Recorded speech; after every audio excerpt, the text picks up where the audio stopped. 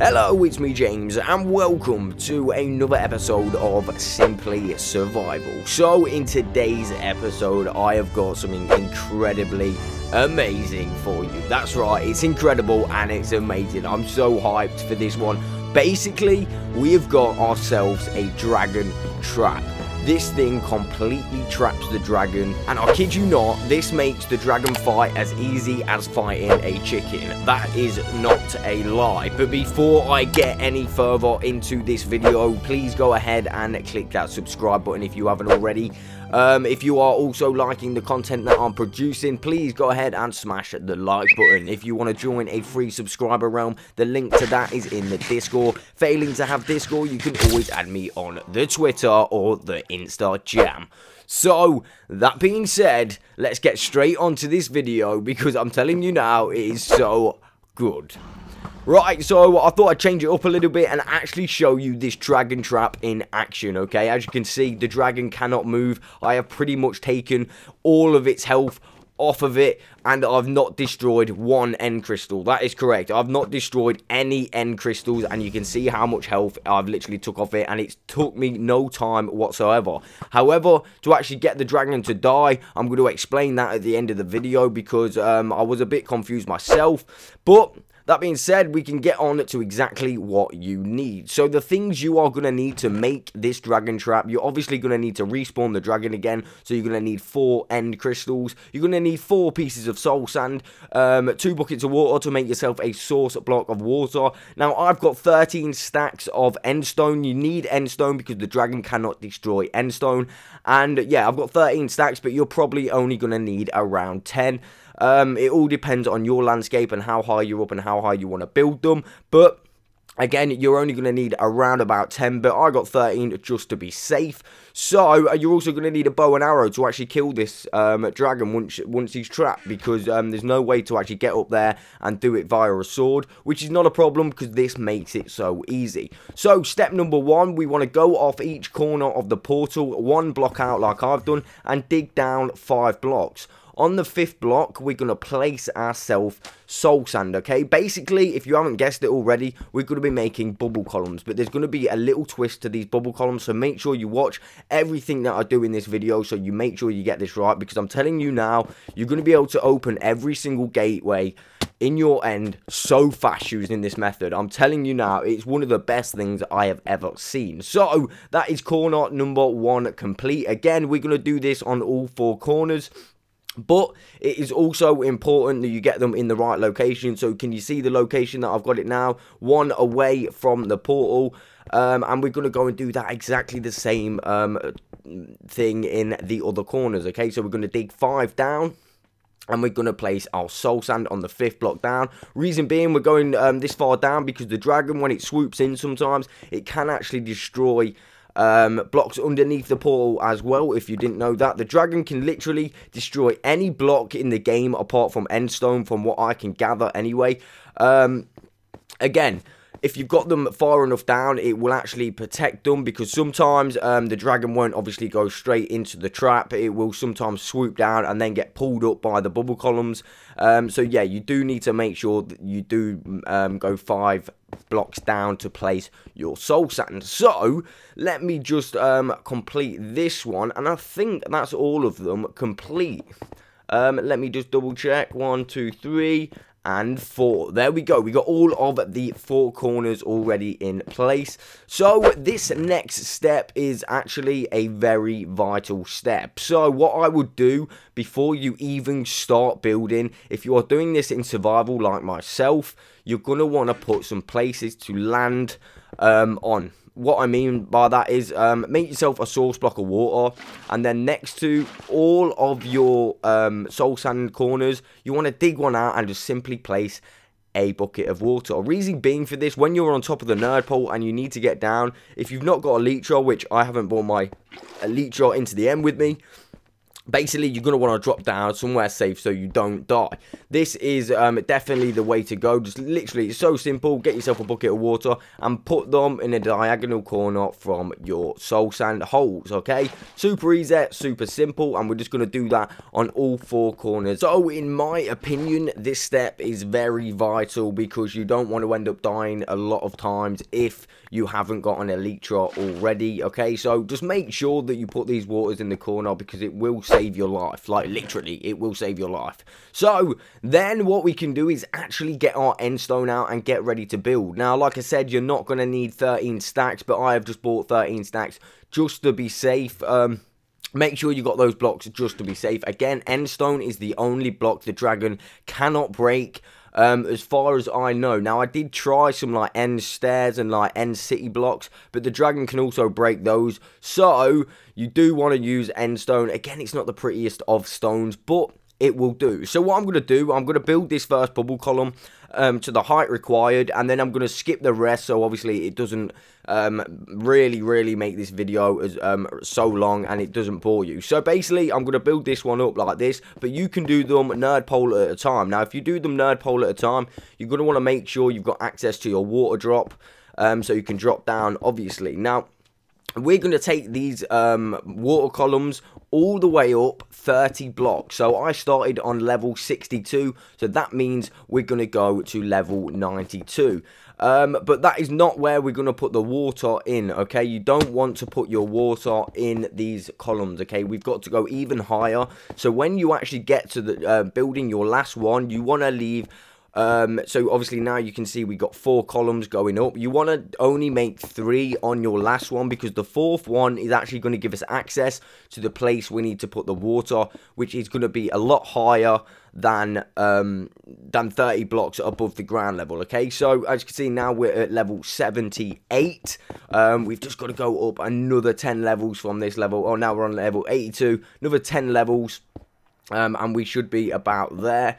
Again, this step is vital as well. You don't want the dragon near the floor while he's going crazy because he can actually still damage you and hit you. But this trap will actually stop him completely from throwing those dragon breath balls at you, which, again, them things can be really dangerous.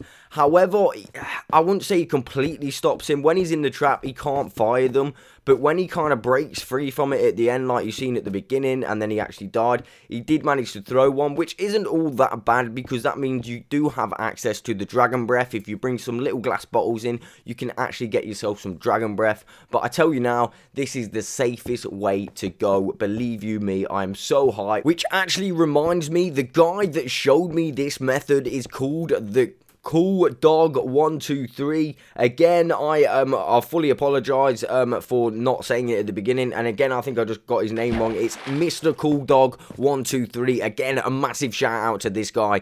He's a member of the Discord. Again, super awesome. Okay, so now you should have all 4 towers built, okay? At this point, you can actually take out these water blocks at the bottom of the build.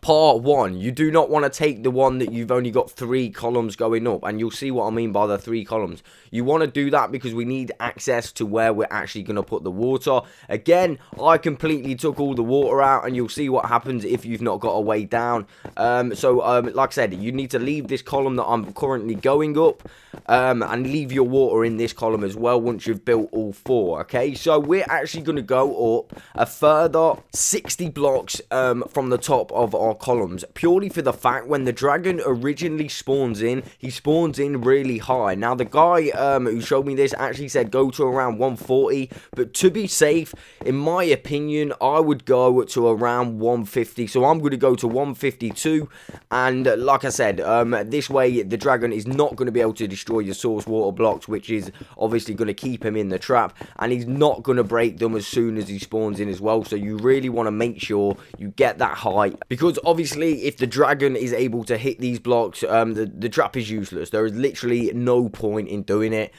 So make sure you go up on to about level 150, okay? So this middle block here is where our first bubble column will be going down, well, our first source block of water. But first, you need to make yourself obviously a source block up here, so you've got a few access to water. In addition to that, I mean, you could always bring just like 4 buckets of water, and it will be a lot easier than doing this. But obviously I only had 2 buckets on me, so I'm just going to make myself a little water source here so I can actually grab those water. Again, these blocks, so from the middle bubble column, where we've just placed that source block, it is 9 blocks to the other one. So we're going to, that's like 2 there, and then we're going to go a further 6. So, as I just made the huge mistake there, I actually broke one of the blocks. If you do this, the water is going to spill out over 2 blocks. You're then going to need to fill the water up again and replace the water, alright? Again, you don't want to make that mistake, else it's going to literally spill everywhere, and that is not good, believe you me. Okay, so I'm not actually going to do all of these 4-corner source water block things on camera, because that would be obviously super long. However, I am going to do another one so you completely get the distance between each source water block. So, from here, we're going to go, obviously, we're going to put a block down there, just so we've got a little block to stand on so we can actually get down. I'll show you doing that as well.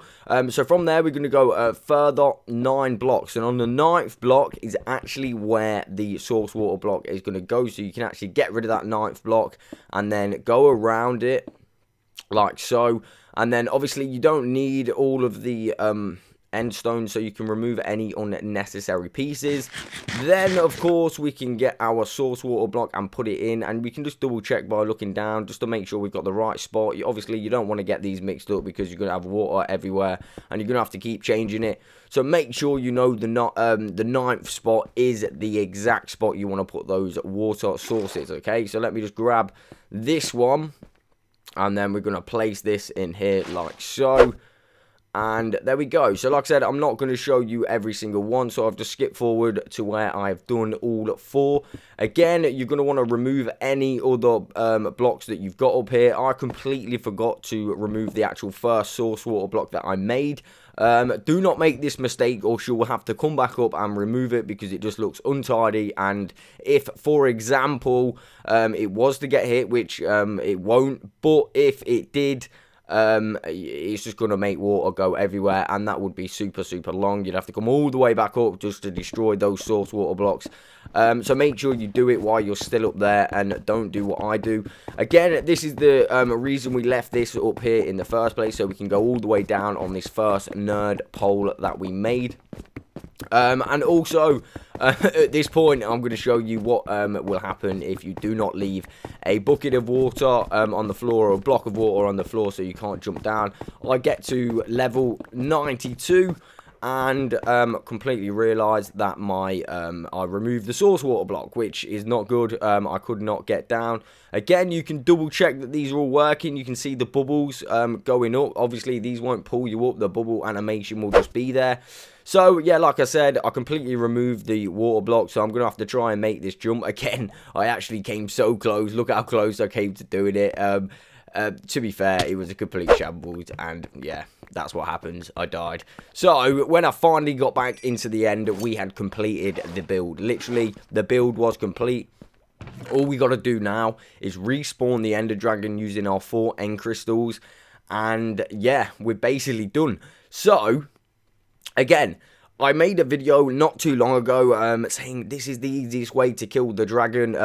Believe you me, this right here is the easiest way. Now, I'm not a massive fan of using a bow and arrow because I'm just really bad with bows and arrows. But you could also use the trident to actually kill the dragon if you really wanted to. However, I think an infinity bow and arrow will do you really well.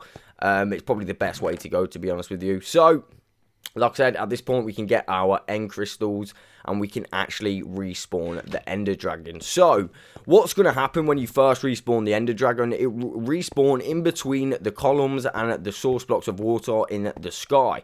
So, you want to make sure that you're out the way, because the dragon is going to actually fly around at first, and he will throw some those dragon breath balls at you at the start. But like I said, when he gets into the trap, he will not, I repeat, not throw any of those balls at you. Again, it gives this another reason to be a perfect idea to kill the dragon. Like I said, it takes out all the hard stuff, all the end crystals you will not have to destroy. You will only have to destroy one. This thing is actually crazy and overpowered for how simple it is to build. So, as you can see, the dragon is about to spawn. For some reason, when the dragon spawns, you do take a little bit of damage. Have no idea, never knew that existed. As you can see, the dragon starts swooping and using those end crystals to try and keep his health up. But soon enough, I actually don't catch it. The dragon actually swoops in and gets trapped. Just like that, he's trapped and he cannot get out. No matter what he's doing, he can't get out. So at this point, all you got to do is keep firing your bow and arrow at it, and you will take off a lot of health. Believe you me, you will take off all the health right down to one more hit. Now, you'll see in this video, I got a little bit confused because I literally thought you could kill the dragon without destroying any end crystals. But it turns out you've got to at least destroy one end crystal. One end crystal is completely nothing. I did it with a bow and arrow. Again, you will see that me do that, but I do apologise for my aim. But as you can see, this guy cannot move whatsoever. It physically is trapped in there, and you can already see in the short amount of time that I've been speaking since I've been attacking the dragon, look how much health we've took off of it. Again, you're probably going to want a really good bow with some good enchantments on it. That's going to even speed up the process even more in killing the ender dragon. So, as you can see, we're really close to the end right now, and when you do get to the end, the dragon starts to glitch out. You see how it goes red just there? So it's like, when you hit it, it goes red. The dragon stays a red colour for some reason. I never knew this was a thing, and it does not die until one end crystal has been destroyed, okay? I have no idea why. So, as you can see, I'm kind of confused at this point, because I'm thinking, oh, it didn't work. This thing didn't work at all. What's going on? But I was wrong. So, at this point, I needed to think, what do I do? What do I do? So, obviously, I tried to carry on firing at the dragon. But, little did I know, at this point, anyway, you do actually need to destroy an end crystal. Again, this is going to be so handy for me, because I'm going to actually destroy...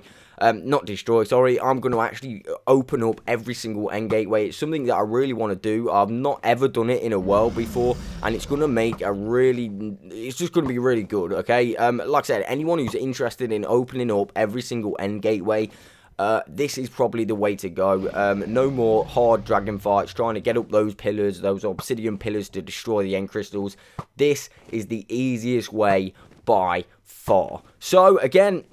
at this point, I was still a little bit confused, not know what's going on, because this was actually the first time I attempted this in survival. I'd done it in creative, but yeah, I couldn't do it. I literally couldn't work out what was going on. So then I started firing at the end crystals once again. So eventually I did actually manage to hit the end crystals. Again, I do apologise for my really poor aim. So when I did blow that end crystal up, something weird happened, okay?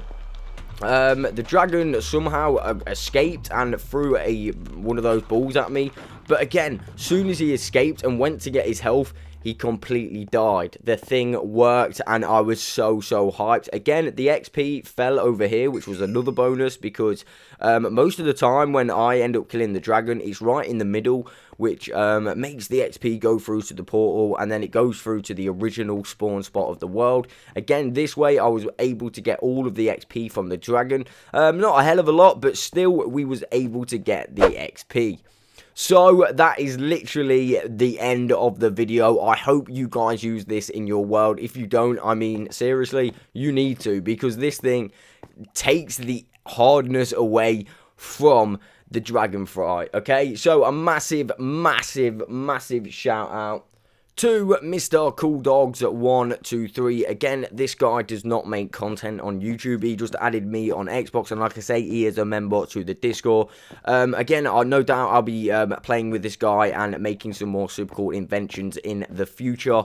But that is literally the end of the video, guys. Again, if you have liked this video, please smash the like button, and if you've not already, please subscribe. Again, I just want to say a massive thank you to everybody supporting my channel at the moment, and that is literally it for today. I will catch you on the next one.